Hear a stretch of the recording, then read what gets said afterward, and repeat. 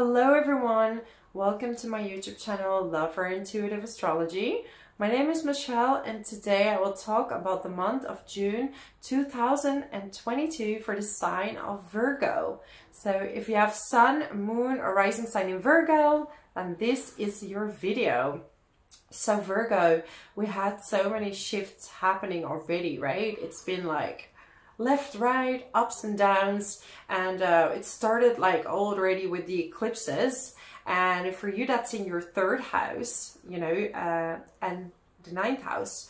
And this has to do with your North Node, or the North Node is in the ninth house in Taurus, and the South Node is in Scorpio. I want it to be more clear, but this Mercury retrograde is like not helping. Luckily, it's turning direct on the 2nd of June, okay? I'll talk a bit about it later. But a lot of you will make a trip or going to travel around this time in the month of June, or maybe you already took a trip in May.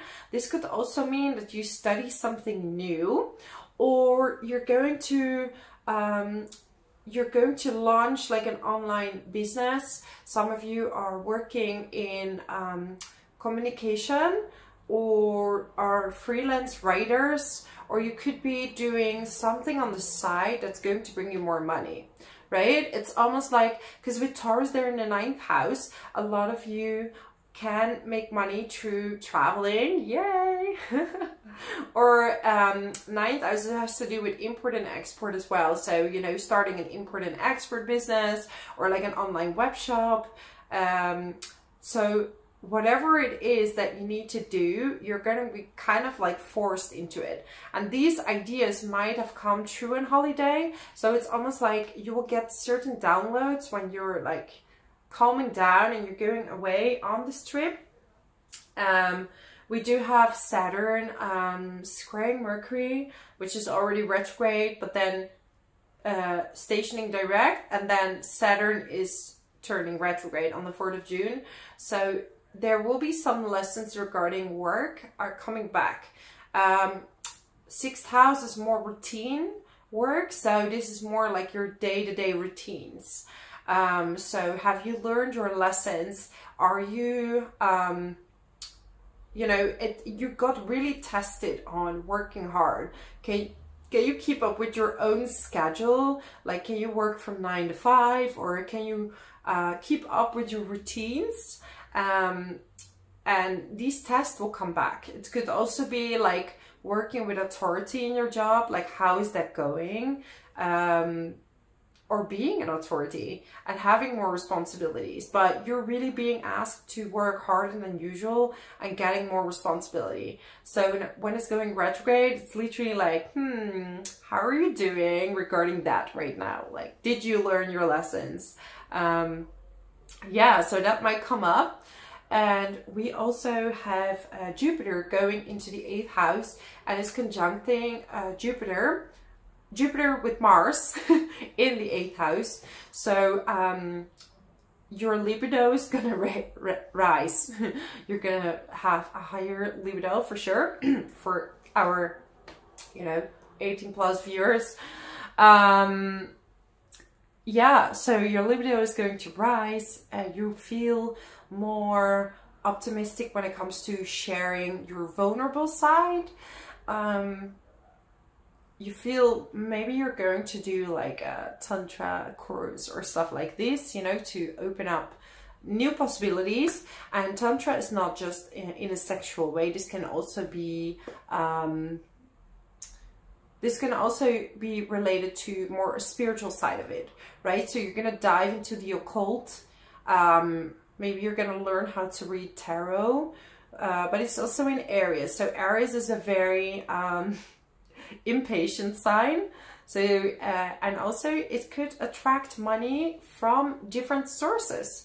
So you know, I'm a Virgo. If you want to make a donation to my channel, no, I'm just kidding. But these are things that can happen with Jupiter in the 8th house. This is other people's money. So it could be a loan from the bank to have like to build a house.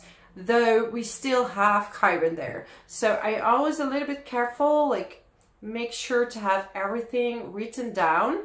But I see that something that was uncomfortable when it comes to paperwork, when it comes to money, other people's money, it's going to be resolved. So for example, if you get an inheritance and it was so difficult to do the taxes and all these kind of things, it's going to be resolved around this time. So this is really good.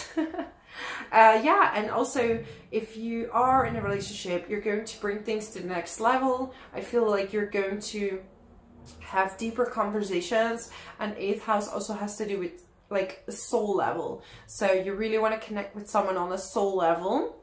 Yeah, and then this full moon in Sagittarius on the 14th of June, it's going to be in your 4th house. So again, maybe you want to buy a house. Maybe you're moving for a job, because we have, it's opposing Gemini, right? Which is in your 10th house. So there could be a different, maybe you actually get a new job, or you get more responsibilities, even more, because you've been doing your job well, or you're being placed to another city or another country. I'm getting confidence. So you're feeling more confident, like with Jupiter in Aries. It feels like you're owning your own, like I have to go back to the sexuality. I feel you're owning your sexuality much more, and you're more like, I am who I am, whatever.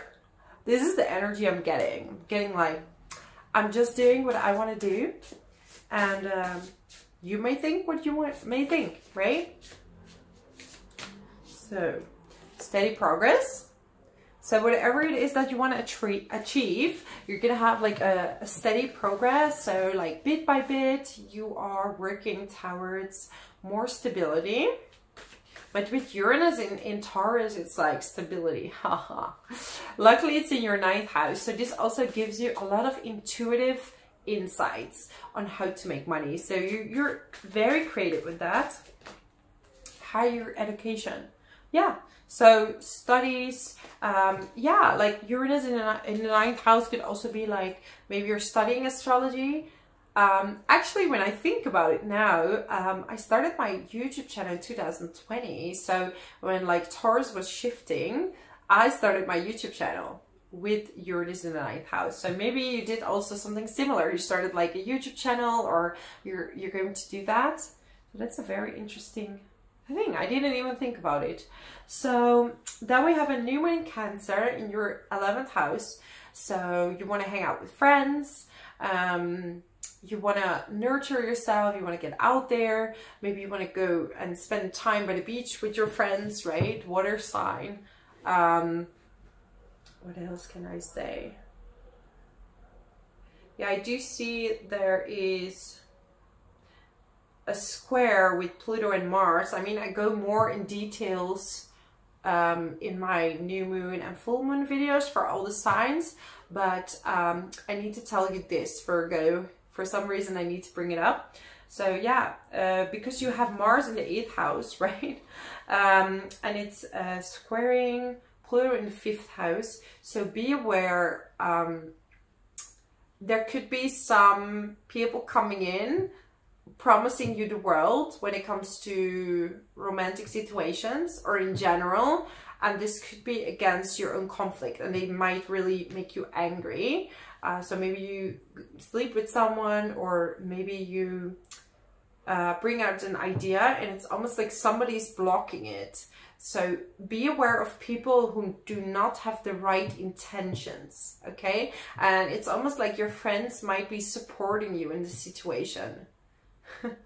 So this is more for the singles, but still, this could be someone in business as well, right? Because we have Pluto in Capricorn, which is business related. So if you, for example, have a creative idea, somebody might steal your idea and be like, oh yeah, no, that was my idea.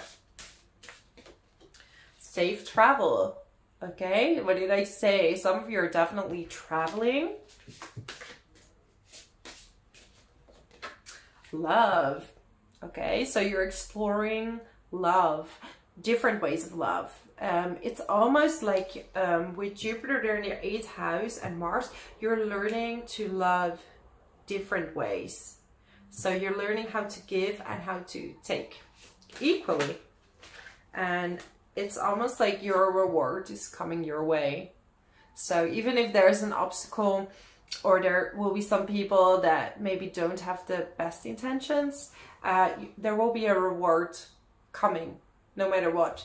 And you see the white dove, I relate that to love. So if you're single, you might definitely meet someone, or the reward is you just know now your patterns. Because 8th house is also about breaking cycles, and with Jupiter, it's like breaking like repetitive cycles when it comes to love.